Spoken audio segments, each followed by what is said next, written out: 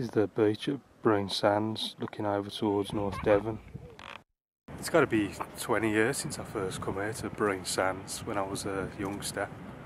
I mean, physically nothing's changed, but coming back as a watercolourist, there are paintings everywhere. And it might not be the most dramatic landscape, but there's still plenty here to have a go at if you like your watercolours.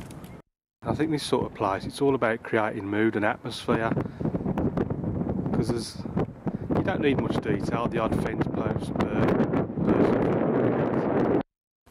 Well, this is my outdoor kit, and I've got the same colours I normally use: light red, burnt umber, Payne's grey, legend crimson, ultramarine, lemon yellow and raw sienna.